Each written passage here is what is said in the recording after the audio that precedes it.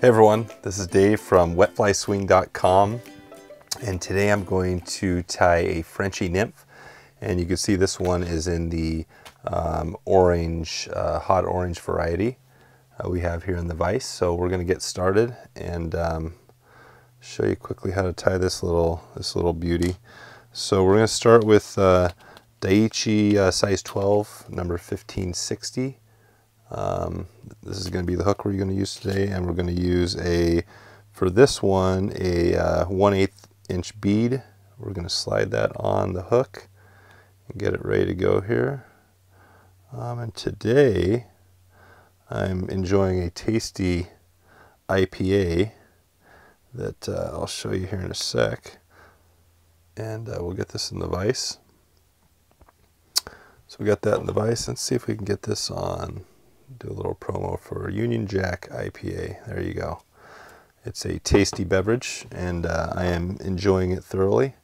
So we're going to start here, and basically I'm just using some orange uni thread. We're going to wrap this up to the back to get the tail going here, and give us our start. You go back just to about the point, not quite to the bend, and we're just going to use using this little guy, a little grizzly hackle, and you want to get some of the stiffer hackles in here, and we're just going to pull off a good chunk of them, maybe less than 8 fibers, somewhere in that range. We're just going to pull them off just like that. Got a little chunk of them, and then the tail is going to be nice and long, about the length of the body. We're going to put that on there and tie it in.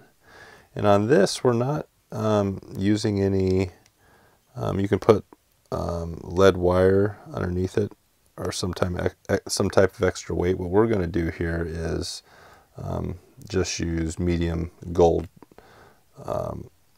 let's see if we got it here, medium copper wire, and we're going to use this stuff here. So this will kind of be with the weight we're going to use for this fly, and it should be enough, but you can add more weight to these guys if you need to really get it down.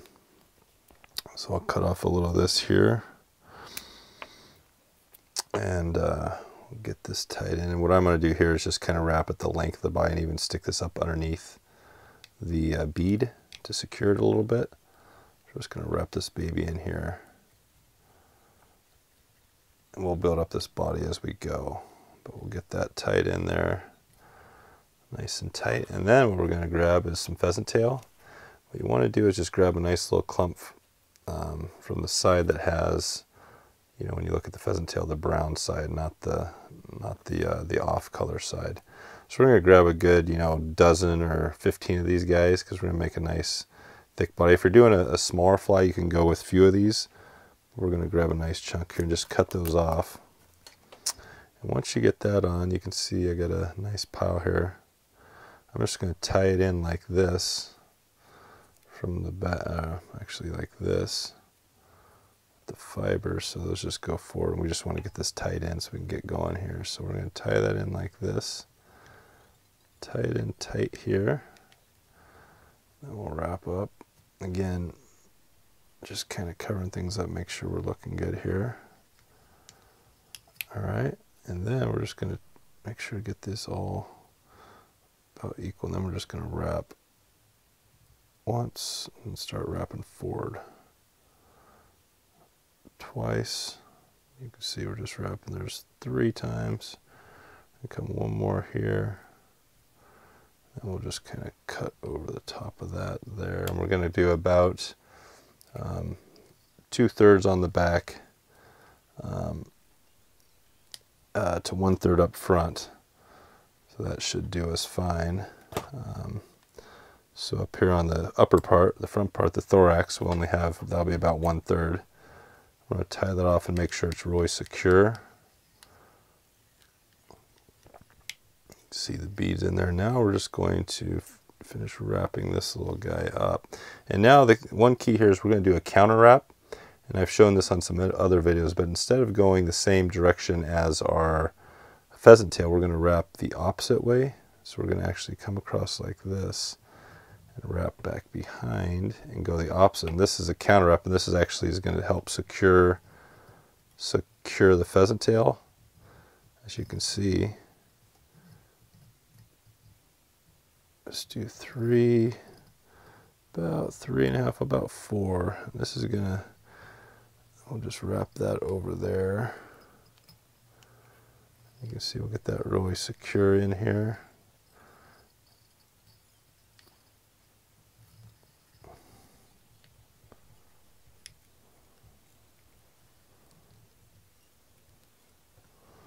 You could actually do one of these moves where you wrap around that and switch it to tie it off. You wrap around this, tie it off, there we go. And then you can do the helicopter trick where you come up to this and you just kind of hold this and you helicopter it like that until it breaks off. Again, we'll finish tying this up here. And then we're going to finish this fly up with just a little of the orange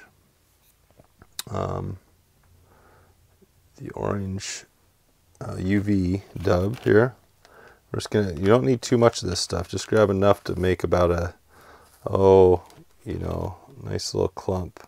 We'll make about a inch long or so kind of a noodle on the thread. You can kind of lick your hands if you have to. We're just gonna do a nice, it might be 1.5 inches here. And then once I get that, you don't need much. And I'm just gonna wrap this baby and then just kind of cover it. As you can see, then wrap up towards the front, and then pretty much you're there. Use a few thread wraps, but pretty much it's mainly the whip finish, 2, 3, that gives you that little extra security up front.